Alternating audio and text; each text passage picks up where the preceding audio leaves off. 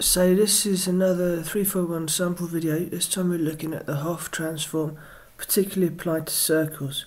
So what we got here is a situation where we're looking for circles in an image.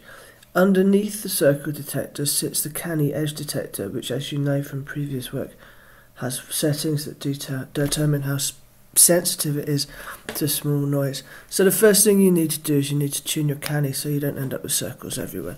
Once you've done that, there's other parameters you can play with. So it's looking for patterns of circles in the edges that it detects, and you can determine, you can ask it to look for circles of a particular size. So I'm about to set it so that parameters only look for circles of a particular size, and now you can see that it finds circles, and then you zoom out, it finds circles, and you find circles, and so on. As with many of these algorithms, there's lots of things you can tune: size, Canny parameters, min, max, and so on.